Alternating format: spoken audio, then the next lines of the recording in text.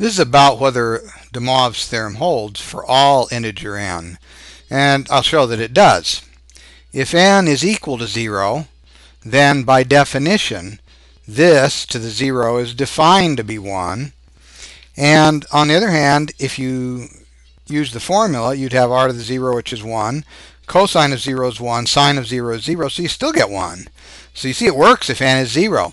Now suppose that that you're going to be looking at minus n, where n is positive. So in other words, you're going to raise this to a negative integer power. Well, then here you have this. By definition, it's equal to this. And now, using the formula, this is equal to this. We can bring the n on the inside and put it on the r and have cosine of nt plus I sine of nt. And that gives you r to the minus n.